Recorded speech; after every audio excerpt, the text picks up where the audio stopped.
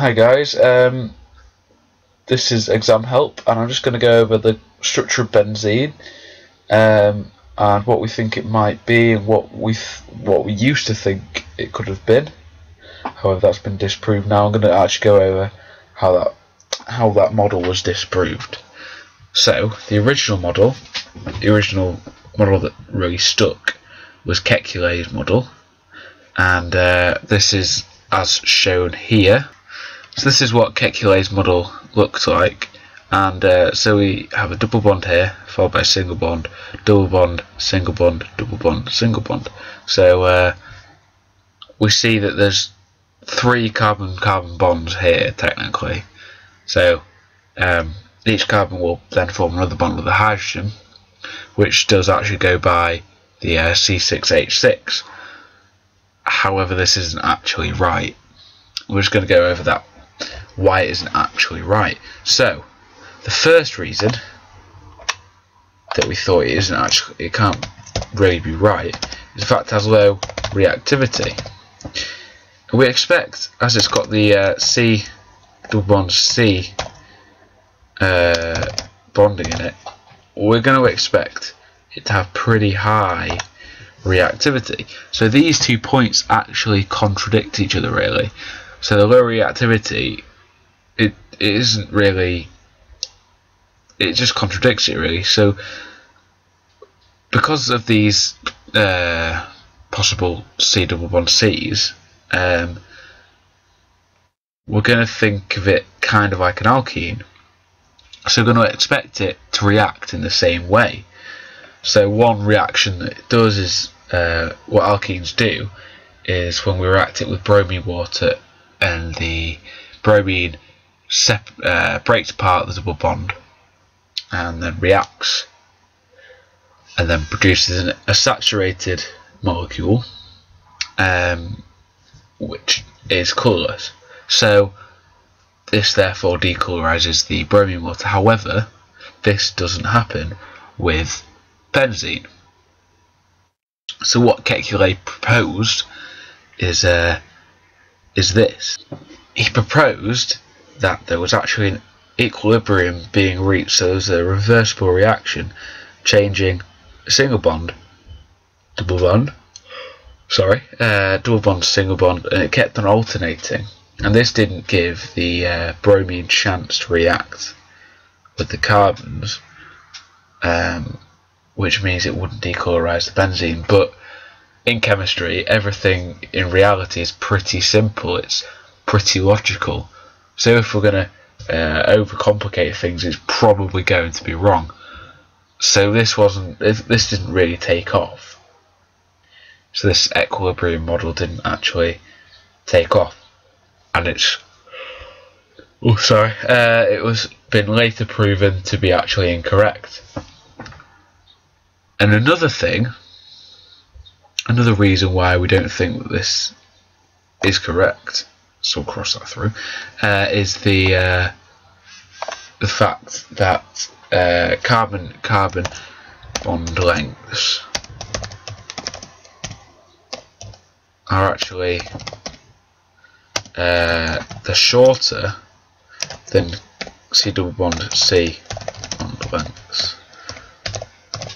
So if we had alternating bonds here, it's not actually going to be symmetrical, but Kekule's model states that it's symmetrical. So this isn't actually correct, because these double bonds are going to be longer, have a shorter single bond, longer, shorter, longer, shorter. So we can see that that's not going to be right. But we've actually found out through X-ray studies that 6 of the carbon-carbon bond lengths in benzene are all the same length. This is actually known to be 0.139 nanometers, and this is actually somewhere in the middle of the singular bond length of 0.139 0.153 nanometers. Sorry, 0.134 is the double bond length, and then it's slightly bigger than that. Put it as X, and it's actually slightly smaller than the single bond length. So I got the first thing wrong.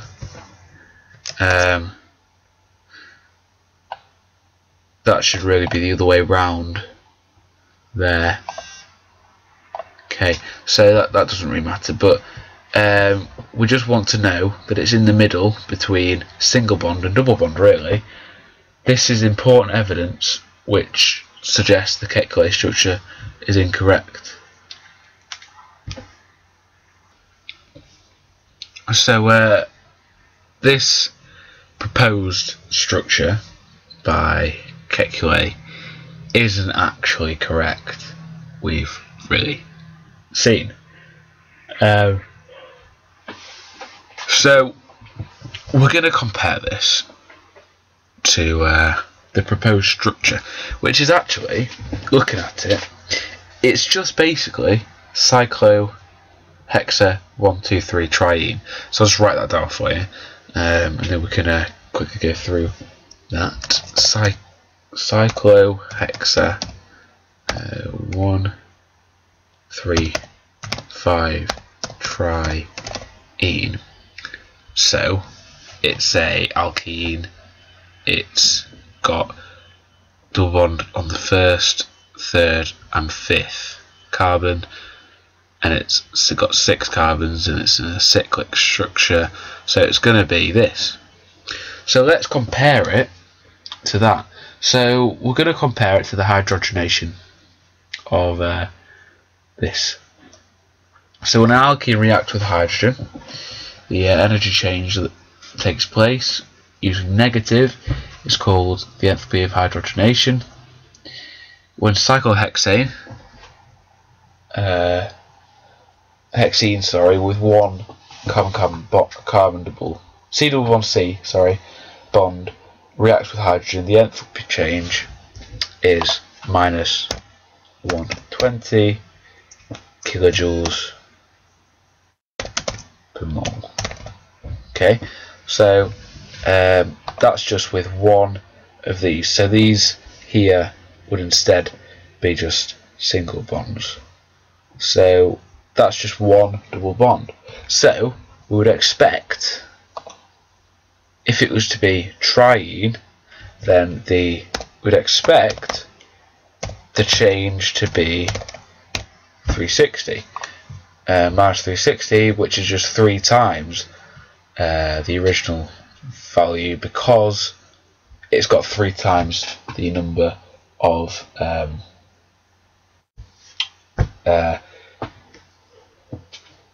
double bonds. So we'll do this with benzene, but this isn't actually right. Real benzene gives a very low 208 kilojoules per mole. So this gives even more evidence that this structure is in fact incorrect. This is probably the most important conclusion. The actual structure of benzene has much less energy compared to the proposed structure. The energy is known. The energy of benzene is 152 kilojoules per mole, which is a lot more stable than Kekule's given structure, and this energy is known as the delocalization energy or residence energy of benzene. And we'll go through that in a future video, and we'll go through the actual structure of benzene in a later video and the delocalized model of it. So I hope this kind of helps, and this isn't really going into much about the structure of benzene. It's really going into why Kekule's structure wasn't actually correct. We'll be going into more detail of the structure in a later video, but I hope that helped anyway. That was ExamHelp. Thank you for watching.